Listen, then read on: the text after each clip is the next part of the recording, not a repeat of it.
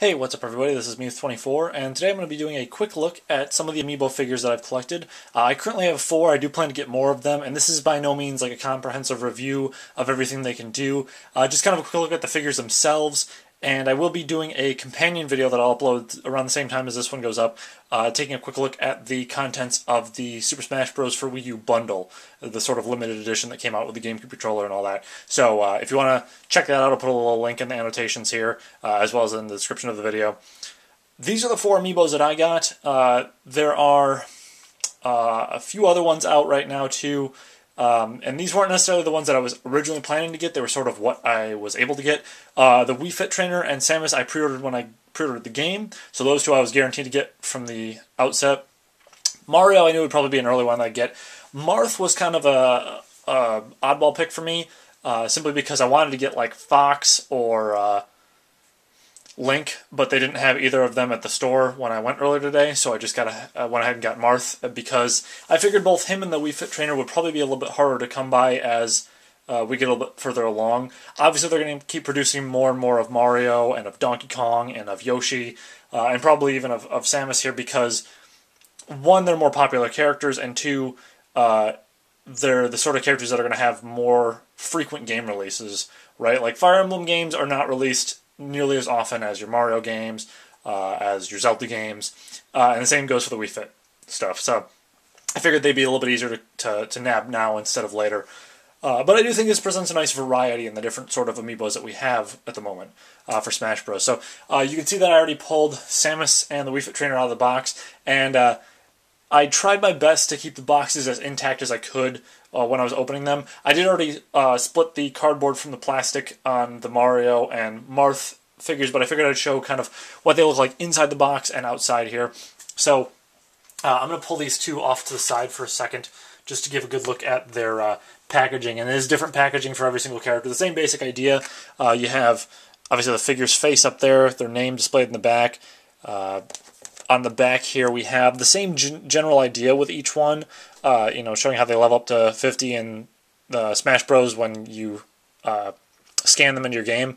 But the artwork on the back of them is a different color banner there, as well as the character they're displaying, obviously.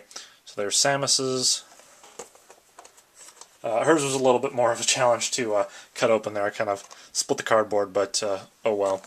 They got a smash attack there with the arm cannon. For Mario, have some really nice red artwork here. Him fighting the Animal Crossing villager. That's another one that I didn't see, actually, was the Animal Crossing villager. I would have liked to have gotten that one if they had it at Target when I went earlier. And then we've got a really nice light blue here from Marth, and him fighting Link on the back there. So I'm going to go ahead and pull these 2 out of the packaging, and really there's not a whole lot to the packaging. It's just got the plastic in the back there and plastic on bottom. And I noticed when I was pulling the other ones out of the packaging, there's a little sheet here on the bottom, which I assume is to prevent people from using the little reader in the bottom of each figure, before they've actually purchased it. Like, you can't just run to the store and start using those, because there will be eventually an adapter for the 3DS to use the Amiibos in your 3DS copy of Smash Bros. And probably other games, I would imagine. So I guess that's a good foresight on the part of Nintendo. At any rate, here we have... I'm going to pull all the boxes out of the way, actually. Take a look at Mario first. We have a really nice paint job on everything, I think. A little bit more dull paint job for his face and clothes than some of the other ones, but I think that works just for the sake of him wearing overalls and a hat there. I really like the effect of the flame there on his hand. That's really cool. As for the base, it's kind of a dull gold, but I kind of figured as much would happen with these figures, and I'd rather it be this dull gold than a really crappy looking yellow gold. Marth has a lot more color going on, obviously, and has sort of a shiny gold there on his robes.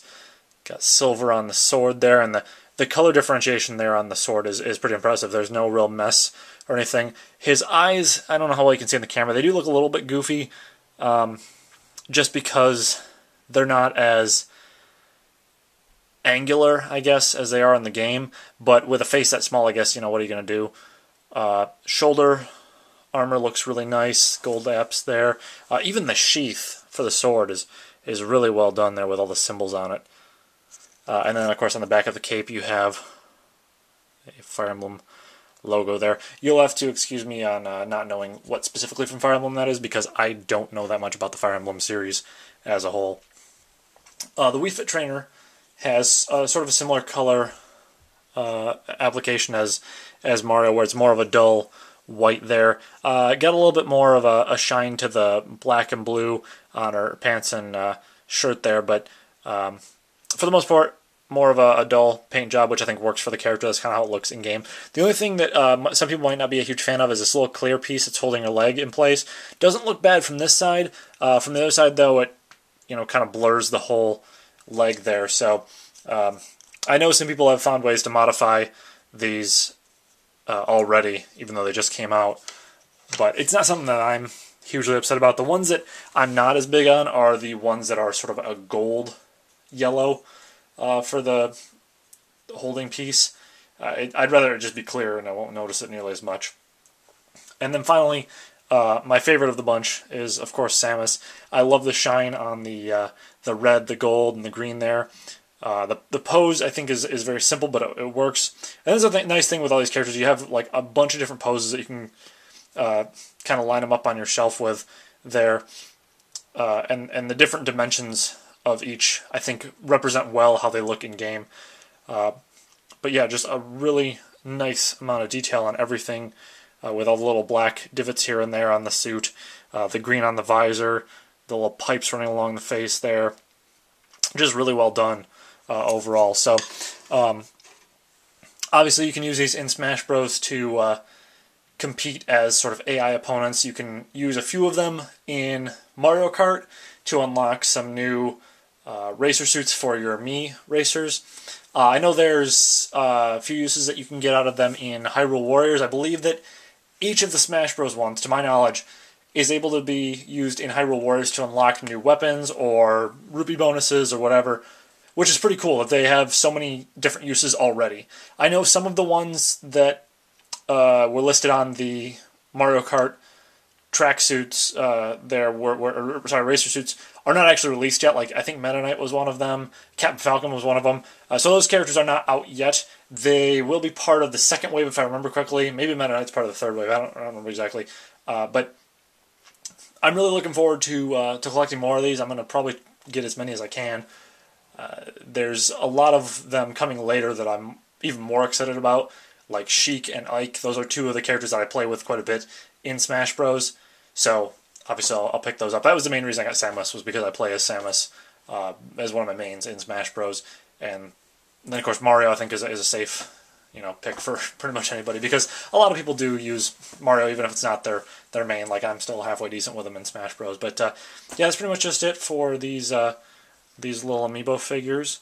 I get one more quick little zoom in shot of them there. But yeah, I'm really impressed with the fact that these figures have such great paint apps for how small they are and how relatively inexpensive they are, I'm sure, to produce. I'm looking forward to seeing what more we can do with these. I wouldn't be surprised if they do some variant ones in the future to make Amiibo figures of the alternate trophies from the All-Star mode or whatever.